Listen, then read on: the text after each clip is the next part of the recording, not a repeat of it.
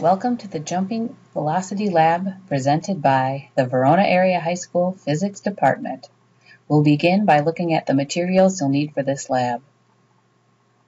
First, you'll need some masking tape. You'll need a ruler or a meter stick. It needs to be in meters or centimeters. Tear off 2 small pieces of masking tape. The smaller the better. The smaller that they are, the more precise your measurement will be. Those are actually quite large. Next, you're going to need a wall.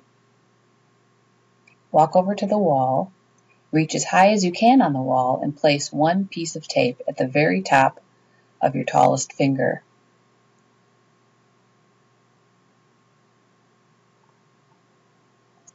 That's the highest I can reach standing flat-footed.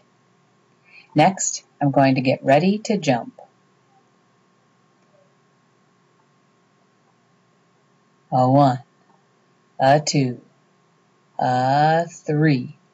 Jump as high as you can and place the second piece of tape on the wall, and then measure the distance between the pieces of tape to the nearest millimeter using the meter stick. I've got the top of the meter stick at the top piece of tape, and I use my finger to measure the distance to the bottom piece of tape. I've been a bit sloppy here. You can see me move my finger. You can do better than that. I got 14.1 centimeters, which I need to convert to meters because everything that we do in this class will be in meters, kilograms, and seconds. Please make sure to clean up after yourself and carefully remove all tape from the wall.